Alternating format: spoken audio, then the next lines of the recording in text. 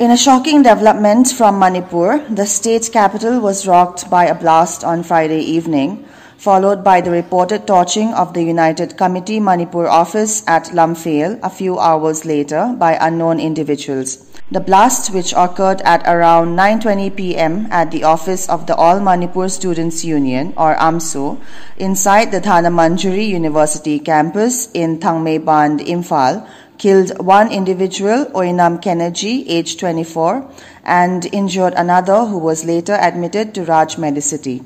Shortly after the blast, a letter purportedly by the UNLF Central Special Force addressed to the Editors Guild Manipur and All Manipur Working Journalists Union went viral on social media.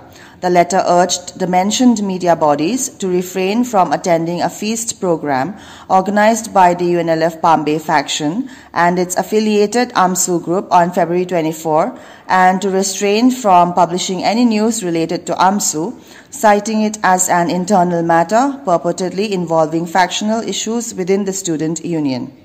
The letter also recounted a previous incident of a confrontation on September 10, 2022, when the armed UNLF Pambe faction and its associated AMSU group attempted to forcefully occupy the AMSU office located inside the Thanamanjari University campus.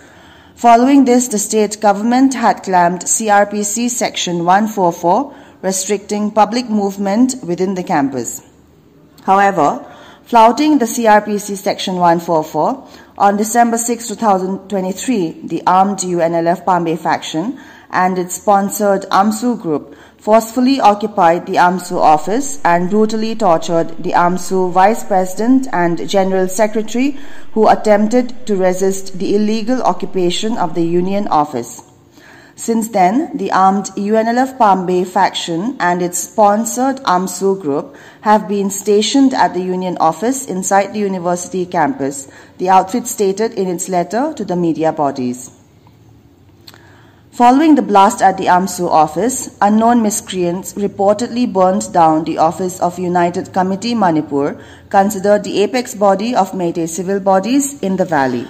UNLF is one of the 7 Meitei extremist organizations banned by the Union government under the Unlawful Activities Prevention Act of 1967.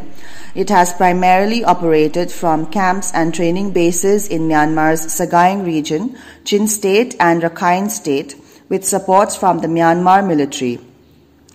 The UNLF Pambe faction had recently signed a peace agreement with the Government of India and of Manipur on November 29, 2023, which has been criticized for allegedly granting free hands to the militant group for engaging in extortion and other illicit activities in the valley while attacking the Kuki Zoo in fringe areas.